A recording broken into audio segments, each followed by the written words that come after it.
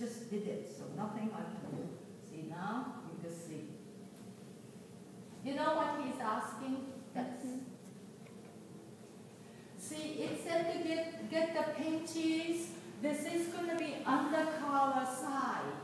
Therefore, if I give a ease, it's the major issue. So this is what you do. And then, this is the, wait, I'm going to push this pins upside down. So this is actually, wait, I can do it a little bit more clear. I'm going to make big marks. And see this?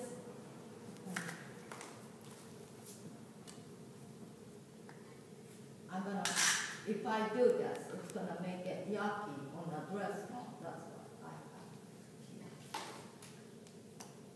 Now, you can see the little bit of a line that I made. You can see the outline of a collar. Do you see it? I'm going to show you in a minute. See this? You cut in here, right there, pull into the roll line, right? Then it forms this. So when you are using Sharpie, you are welcome to use it. Can you please put something, stick or something underneath to mark it like this, right? So see if you can get to this point. It's very simple. Then after that, everything is like not that important.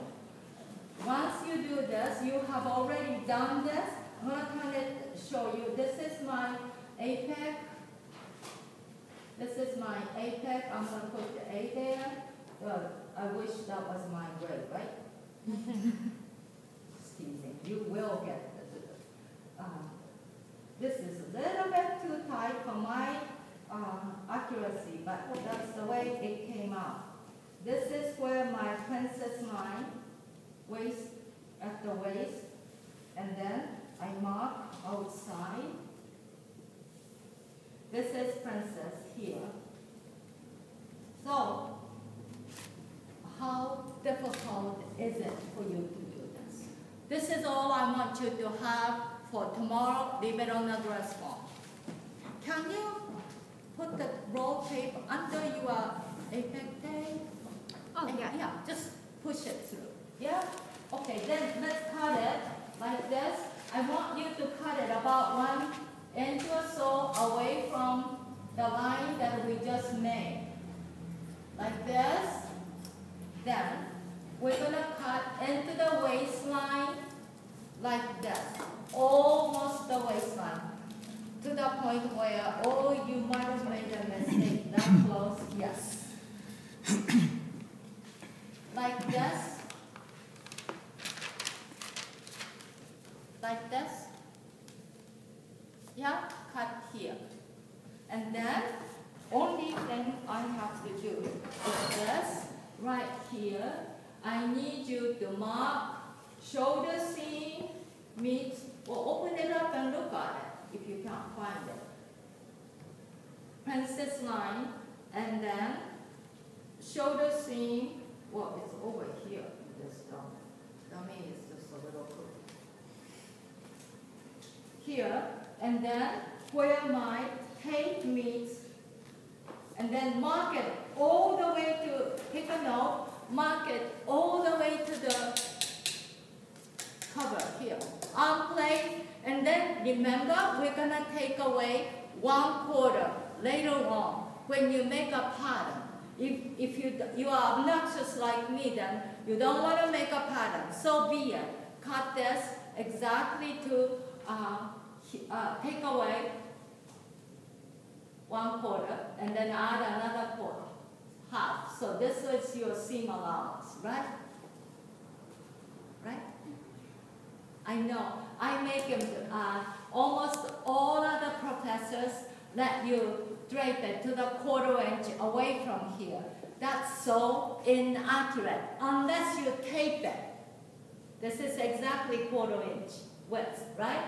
So I'm not gonna let you do that. I'm just gonna let you mark it. It's so much more accurate to take away 1/4 on the pattern stage. Then the other ½ to the seam allowance. But we're not going to make no pattern, who cares? This is good enough for me. This is good enough for me. So, see this, the collar. Tomorrow I'll teach you to make a princess panel and a collar, and then rest is history. You will make center back princess. That's for the weekend project for you until I come back. I'll see you on Saturday if you are here. I'm not setting no due dates or nothing. I'm so overwhelmed with the grading of yours through stress now. And what? Your sketchbook resubmission. This is no penalty. If you made a 5, you'll get 6 or 7. If you made a 10, you get 11 or 12 for your sketchbook. You know, you all got the grades, right? And it'll be tacked on top if I see the improvement. So don't forget to include your original grade sheet. Don't forget to. Quick question. So for the princess, you're going